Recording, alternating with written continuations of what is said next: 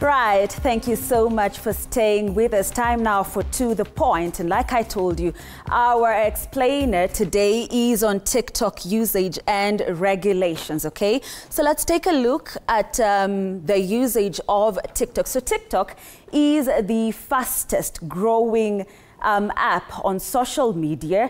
Globally, it has 44% users that are active, those that are engaged on the platform, and its popularity is particularly prominent among the 18 to 24 age group. Now, this is according to the Reuters Institute Digital News Report of 2023.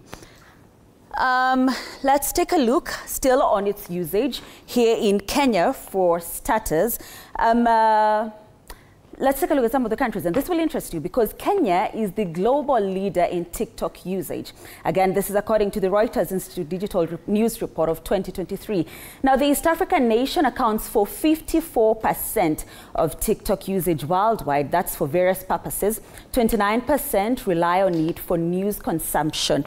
And Thailand comes in second, okay, because 51% of its population engage for various purposes, while 30% rely on it for news consumption. And then we come back to the African continent, the third on the list being South Africa, which holds the third spot. 50% engage for general content, while 22% use it as a source of news.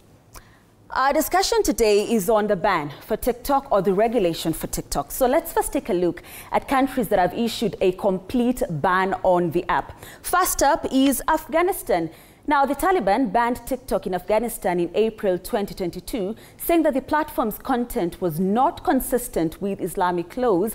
This is according to Bloomberg. Next is India, which in 2020, India implemented a nationwide ban on TikTok and 58 other Chinese apps for engaging in activities which is prejudicial to sovereignty and integrity of India, defense of India, security of state, and public order. And the last and latest is Somalia, which in August 2023 banned TikTok over concerns of terror-related content.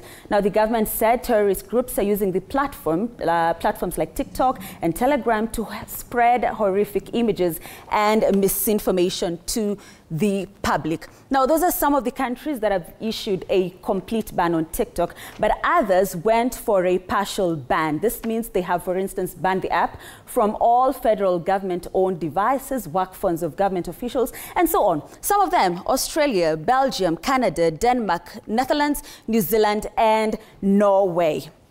All right, let's go back to the ban or remain on the ban and come back home to Kenya.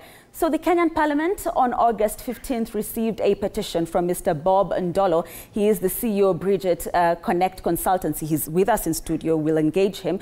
The Parliament received a petition to ban TikTok in Kenya, citing among other issues that the content that is being shared on the platform is inappropriate, thus promoting violence, explicit sexual content, hate speech, vulgar language, and offensive behavior, which is a serious threat to the cultural and religious views of Kenya. And we have him in studio tonight. Like I told you, he shall be telling us more about this petition. Lastly, there has been a development because President William Ruto has since met the app's CEO, that is Mr. Shu Zichu, and they came up, they had an agreement, which part of it is to reduce negative content on the social media platform and maximize on the monetization aspect. Now, the development to that, again, is that the two talked, like I mentioned earlier, and now TikTok will work together with Kenya to review and monitor content on the app. Shu committed to ensure content is moderate to fit community standards. He also agreed to set up a Kenyan office to coordinate its operations in the continent.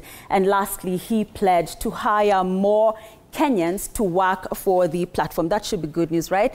So that's all we had on To The Point tonight. Time now for our conversation.